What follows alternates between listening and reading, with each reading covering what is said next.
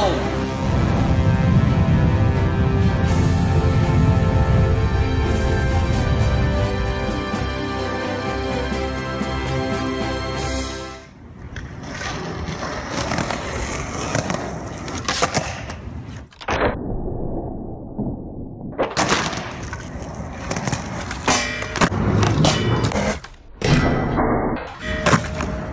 Dave, let me see the board.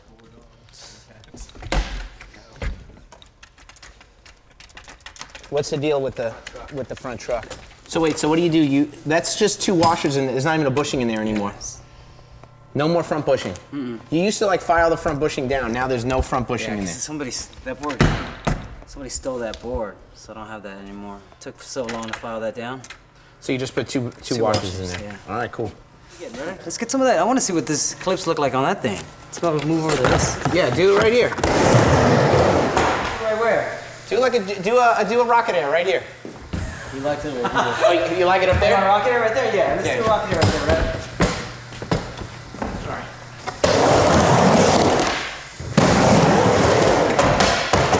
right. Come on, I'm pro.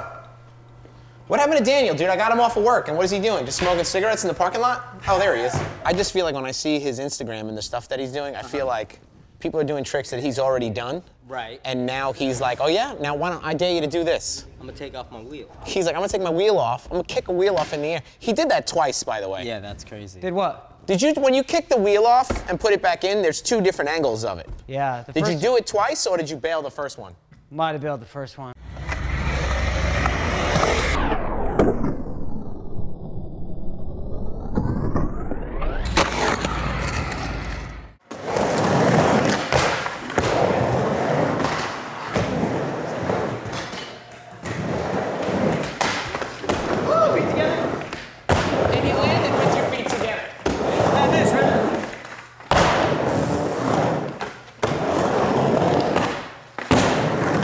Look, we have a ladder here for Daewon to do some stuff on the ladder. Yeah, bring the ladder on. Look, how about, come on, Daniel, this isn't for you to sit. What are you talking about? How about we have this like this, we have Daniel sit on it, and you do a blunt fakie on it. What? If you actually blunt fakie that, I'd have to shoot a photo of that. That's pretty scary. I can shoot a photo of that with my camera. Shut up. So you think what you're doing with all this stuff and like on your Instagram? Yeah, I think that I think for me it's just more fun. Like, I'm not trying to prove anything, I'm just trying to have fun.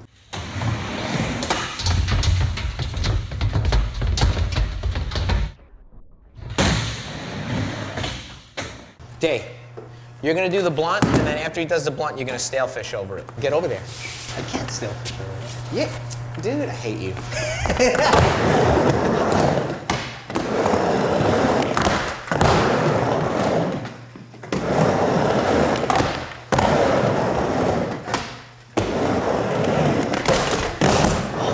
Oh. Reda got that. There you go, Reda.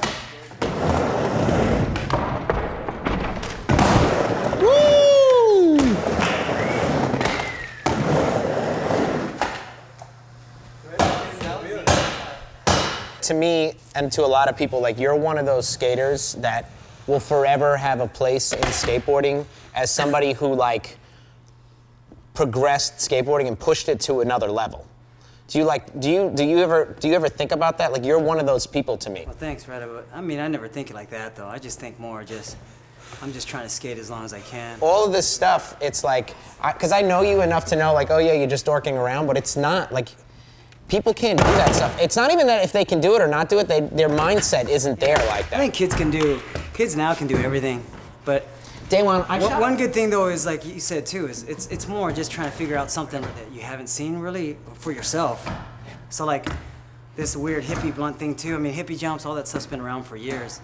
I'm just trying to. You're putting pieces. I'm just trying together. to put like exactly. I'm just taking like everything that's been done already and then sometimes trying to piece it together like this, and who knows, there might be some kid out there who did this way before, like a hippie jump blunt. But with social media, I guess you do, because back then, the 90s, you'd have to wait a year and a half, 2 years for anything new to come out. Now it's the next 10 minutes, if you refresh your Instagram, you'll see some crazy new stuff, yeah.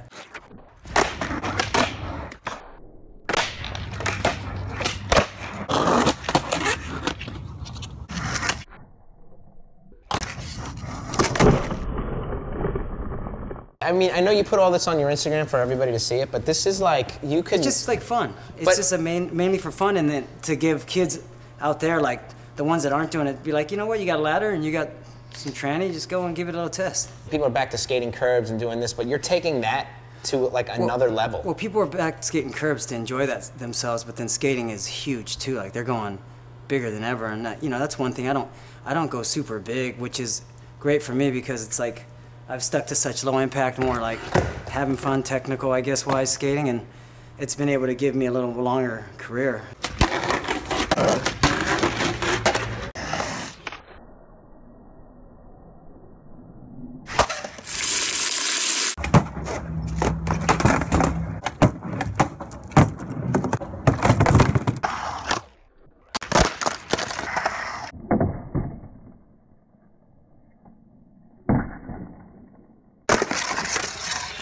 What's the toughest part about being a pro skater? Toughest part, I mean, it's changed. It's went through its ups and downs. Like, first off, the commitment you have to do when you do get on a project. You're stuck filming. I sacrifice a lot, like from 2004 to 2006, just working, traveling, working, where I didn't get as much time with my kid, you know what I mean? But that stuff happens, it's just life. Another one is there are expectations. You can't just be a skateboarder if it's gonna be a career, and all the companies that you do endorse and are sponsored by, they're fine with you having fun. That's good, because it's always about fun. But the thing too is that you have to progress. And then you have to, you have to come through with video parts and stuff like that, and then you kind of have to try to stand out as much as you can. It changes. It's like TV series. They only last for so long, and then they cancel them. So what you have to do is keep establishing a new type of TV series to, I guess, keep interest. Skateboarding though, I can't just frontside flip like a 3-flat 3 for the rest of my career, else there's no progression there.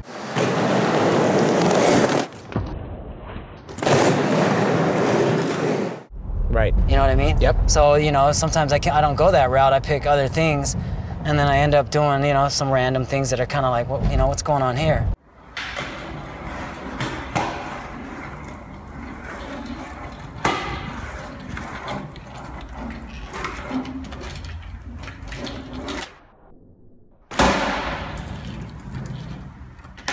What you're putting up on your Instagram, do you think that's progressing your career? Yeah, because I've been in this industry for, so long. How long have you been a professional for? I think 23 plus years.